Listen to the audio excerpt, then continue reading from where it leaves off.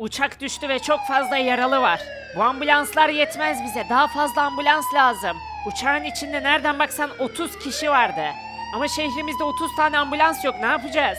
Yaralılar gelmeye devam ediyor. Bu ambulanslar yetersiz. Daha fazla ambulans lazım. Olamaz ya. Fakir dostum, iyileşeceksin. Zengin. Zengin de burada. Fakir zombi. Minik zombi, iyileşeceksin. Hiç merak etme. Şuradaki ambulanslara bakayım. Bunlar boş mu? Miray burada. Şuna bakayım. Zengin zombi burada. Tüm ambulanslar dolu. Boş ambulans hiç yok. Daha fazla ambulansı nereden bulacağız biz ya? Nereden? Şuna baksana, yaralılar çıkmaya devam ediyor. Aç zombi, buraya gel. Geliyorum zombi kral. Ne oldu zombi kral? Aklıma bir fikir geldi, aç zombi. Evet, seni dinliyorum. Bebek surat, onun da bir şehri vardı. Bebek suratı hatırlıyor musun? Bebek surat... kimdi ya o? He tamam hatırladım. Şimdi bebek suratın şehrine git, ondan yardım iste. Tamamdır, daha fazla doktor gelsin şehrimize, ambulanslar gelsin. O bize yardım edebilir. Şuradaki arabalarla gideceğim. Koş. Zenginin arabasını mı alsam yoksa fakirin arabasını mı? Neyse ya, birisini al işte, hangisi daha hızlı giderse onu alayım. Şunu alayım da belki yük taşımam gerekebilir. Evet, bu arabanın içi daha geniş. Şimdi oradan gelirken hastane malzemelerini almam gerekebilir. Bu arabayla daha rahat taşıyabilirim. Çabuk bas. Ambulansların içi yaralı dolu. Bu yaralıları tedavi etmemiz lazım. Çoğunu ameliyata alacağız. Evet, bugün kim bilir kaç kişiyi ameliyata almamız gerekiyor. Daha fazla beklemeyelim. Yaralılar kan kaybediyor. Evet, aynen öyle. Keşke birkaç doktor daha olsaydı. Neyse, siz ikiniz benimle gelin. Siz de buradaki ameliyathanede artık ameliyat edersiniz. Haydi bakalım. Sesimi duyan var mı? Hey! Herkesi çıkarttık mı acaba enkazın altından ya? Size diyorum. Sesimi duyan varsa söylesin. Şuralara da bakayım. Yok galiba, herkesi çıkarttık ya. Bu tarafta da kimse yok. Yetişemiyoruz. Çok kalabalıklar. Merak etmeyin, iyi olacaksınız. Sakın kafanızı oynatmayın Barbie Hanım. Kafanızda kırık var çünkü. Öykünün de kafasında kırık var. Burada 3 kişi yatırdık. Resmen bir yatağa 2 kişi yatırdık. Bu iki çocuğun kafasında kırık var. Miray Hanım'ın vücudunda kırıklar var. Neyse, fakir zombi ve zengin zombinin durumu nasıl? Onların da vücudunda çok sayıda kırıklar var. Yetişemiyoruz ya, eksik doktor var. Siz sadece buralarla ilgileniyorsunuz. Ben ise 2 yatakla ilgileniyorum. Şuna baksanıza, bir burayla bir burayla. Dışarıda hemşirelere haber vereceğim.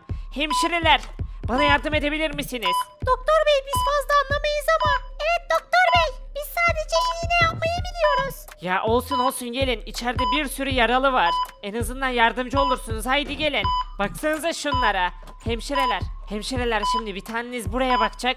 Bir taneniz de buraya. Ben de dışarı yeni gelen yaralılara bakmaya gideceğim, tamam mı? Tamam doktor bey, bizim şimdi burada ne yapmamız gerekiyor? Ya şu anda hastaların başında durun. Eğer ki çok kötü bir şey olursa yanınızda zaten doktor beyler bulunacak. Onlara sorarsınız. Siz burada kalın doktorlar. Ben yeni gelen yaralılarla ilgilenmeye gidiyorum. İşte bir ambulans geldi bile. Neyse ben gidiyorum. Haydi kolay gelsin. Çabuk yeni ambulans geldi.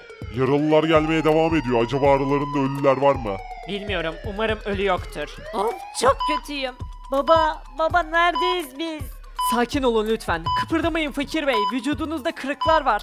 Doktor, ölen var mı? Ölen var mı? Lütfen doğru söyle bana. Zengin Bey, şu anda bunu düşünmeyin. Şu anda kendi sağlığınızı düşünün lütfen. Zengin zombi kardeşim, biz ne yaptık? Keşke uçağı sürmeseydik kardeşim. O uçak bizim yüzümüzden düştü. Evet kardeşim, şeyden birisine bir şey olursa kendimi asla affetmem. Çocuklar lütfen dinlenin sadece. Bunları sonra düşünürsünüz.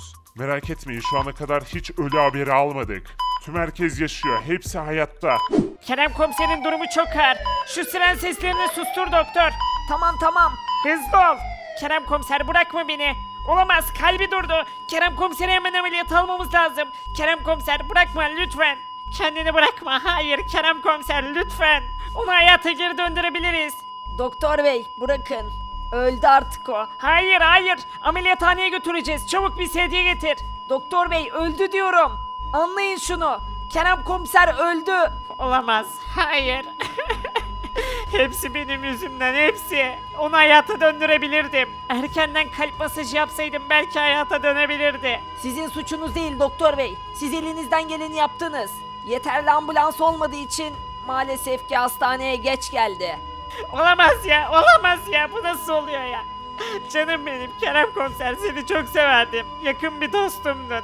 böyle mi bitecekti Kerem komiser? Doktor bey kalkmak istiyorum. Bırakın beni doktor bey, kalkacağım. Fakir Bey durun, ne yapıyorsunuz? Bırakın beni, gideceğim. Çok fazla sayıda yaralı var. Bu benim şehrim. Fakir Bey vücudunuzda kırıklar var, gidemezsiniz. Olamaz. Aa! Of, çok kötüyüm. Fakir Bey lütfen yatın lütfen. Tamam, yatıyorum. İlk ölen kişi Kerem komiser. Bu olmayabilirdi doktor. O çok iyi bir polisti. Ölmeyi hak etmiyordu. Neden hep iyiler ölüyor? Anlamıyorum. Neden kötülere bir şey olmuyor? Neden hep iyiler ölüyor? İşte geldik bebek surat. İyi de uçak nerede? Aç zombi, sen gelene kadar Hasan Usta uçak enkazını kaldırdı bile. Evet, çok geç kaldın. Olamaz ya, ben elimden geleni yaptım. Baksana, bebek suratı şehrinden 3 tane ambulans getirdik. Ama maalesef ki geç kalmışız. Bebek surat, yine de çok teşekkür ederim. Rica ederim dostum, ne demek. Umarım hiç kimseye bir şey olmamıştır. Vallahi inşallah bir şey olmamıştır, ne diyelim. Fakir zombiye ya da zengin zombiye inşallah bir şey olmaz. Hiç kimseye bir şey olmasın fakir zombi kız. Herkes yaşasın. Ama galiba çok ağır yaralılar vardı.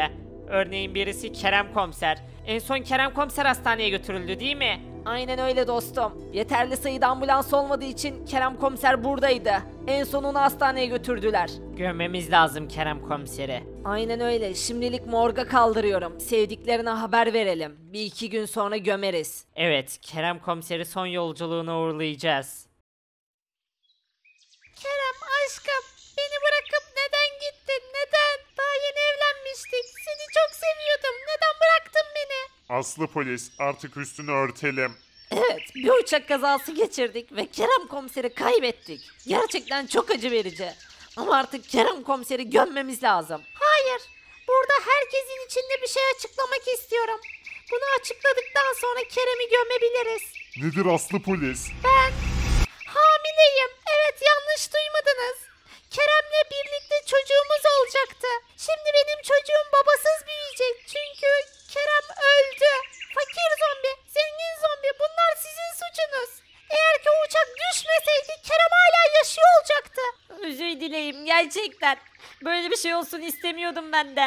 Kerem aşkım, keşke yanımıza geri dönsen ama bu imkansız. Elveda bir tanem. Çocuğumuz babasız büyüyecek. Seni çok özleyeceğim. Elveda. Olamaz ya, olamaz Kerem komiser. Neden bıraktın bizi?